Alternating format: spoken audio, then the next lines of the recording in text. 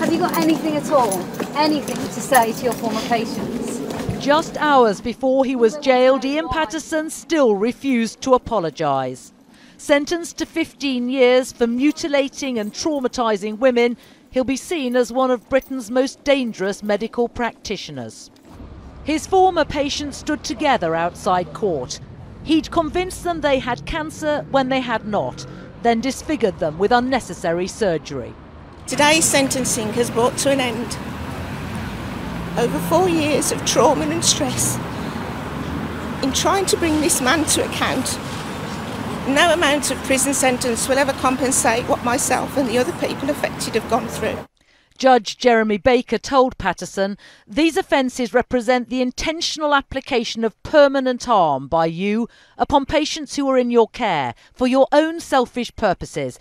They represent the antithesis of the Hippocratic Oath. 59-year-old Paterson was a trusted breast surgeon. It's unclear what motivated him, possibly greed, as he earned more for every operation.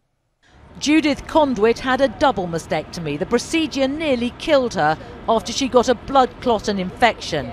Eventually she learned she'd never had cancer. Deliberate murder, and I think that's the only thing that could be worse than what he did, but it was calculated. He knew what he was doing. Because nobody challenged him, he got away with it. The more he got away with it, the more he did it, and it was a vicious circle. Judith's operation was done at the Parkway Hospital run by Spire Healthcare. Like most private patients, she's had no compensation. It's thought 1,000 victims have been affected by Paterson's negligence.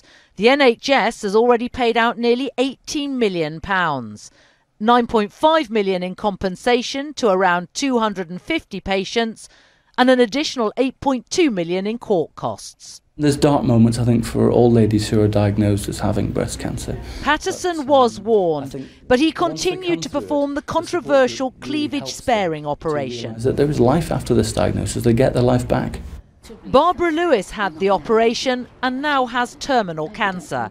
She's certain that others should share the blame. They knew he was doing it. They told him time and time again not to perform the operations, but he continued, and they let him. Victims who'd come together to hear Paterson's punishment today are equally dismayed. They're demanding better protection for all private patients. Juliet Bremner, News at 10, Nottingham.